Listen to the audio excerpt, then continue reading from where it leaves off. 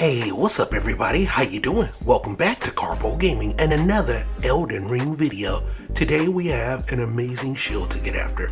This one can work just like the Fingerprint shield, so if you can't get your hand on that one, the ant shield is going to be the one for you. So once again, thanks for watching everybody. Without further ado, ladies and gentlemen, let's get started. Now, in order for you to pick up this shield, and look, it's a good one, we need to make it all the way to Nokstella City. Now, this thing, should have video pop right there. That is a video on how you can get to the deep root depths. And then from there, we're going to travel to the Finger Reader Crone saving grace point right here in the deep root depths. And then we're going to make our way right across, right over there, where there is a casket. Yep, you can kind of see it right over there. So here we are at the deep root depths at that Finger Reader saving grace point. And we're going to make our way over to that lovely, lovely casket. Now, this is what you need to do. Basically, just hop in the casket. So long as you follow that video and you make it down here to the deep root depths, this is how you're going to get to Nokstella City. You just basically need to hop on over here, hop inside of this lovely casket, and take that bad boy all the way down, and you will be in Nokstella City. So let's do that. As we go down, we are up. And we're going to be in Ansel River. Now there's a saving grace point right over there where you can meet Ronnie if you're doing our quest line. So go ahead and do that. You pick up a little mini Ronnie statue.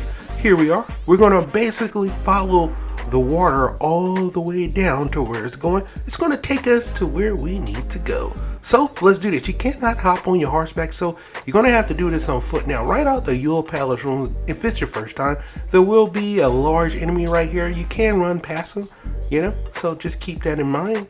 And there is a lot of items here, so if it's your very first time, you want to go ahead and pick up said items and then make your way down to Nokstella, where there is a ton of stuff for you to do down here.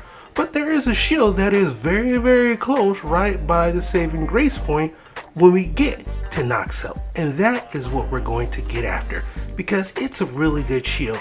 And if you can't get the Fingerprint shield, if you're not a parkour, this shield is going to be phenomenal for you, guaranteed. So this is how you're going to get it. Basically, go up these stairs, hang a left, there's going to be an enemy right here. Take out this enemy like so, and right inside of this chest will be the shield that we're looking for. Let's have a look at it. The Ant Skull Plate. Now this shield is amazing. You need a strength of 28 in order to wield the special ability Shield Bash, but what makes this special is that it excels at repelling enemies' attacks. And it does, just like the Fingerprint shield. Yep, I had no idea, but now you know, and I know, so let's try this bad boy out. We are right over here at the gate fronts, and we're using the Shield Bash, so you can check it out. We are against shielded enemies, which makes this a very good place to try out a lot of weapons and shields just to see if they can break through the shields. Of course, these are lower adds, so it should do work. But as you can see, it is kind of hard to get kills when they are holding up their shields. Without it though, you still can get one-shot kills, and it does knock them back and break their poise, so you can get in some attacks, which is cool. Now, if you time it right, you can get double kills with this shield, but it's all about the blocking ability. And oh boy, does it excel at blocking. Look, when you block and they attack, boom, at least the lower adds, you're gonna get that nice breakdown of poise.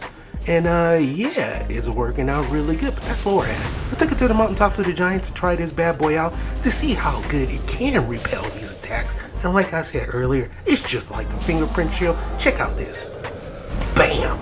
Nothing. Just stamina taken away. So in my opinion, when it comes to great shields, this is the second best great shield in the game, in my opinion. But this ant shield does exactly what it's supposed to do. And it do it just like the Fingerprint shield. It blocks all physical damage, which is fantastic. So if you can't get your parkour on, you can't get that Fingerprint shield, I showed you where to pick this bad boy up. Get out there if you don't have it, add it to your collection, and have some fun. But for right now, that's pretty much going to do for the video. I hope you truly enjoyed it. As always, if you are new to the channel, how you doing and welcome. Don't forget to subscribe. Right here at Karpo Gaming, upload a wide variety of videos ranging from updates, tips and tricks, guides and news, and a whole lot more. So hopefully you enjoyed this video. Once again, thank you everybody for all your love and support, and as always, I'll be seeing y'all in the next one.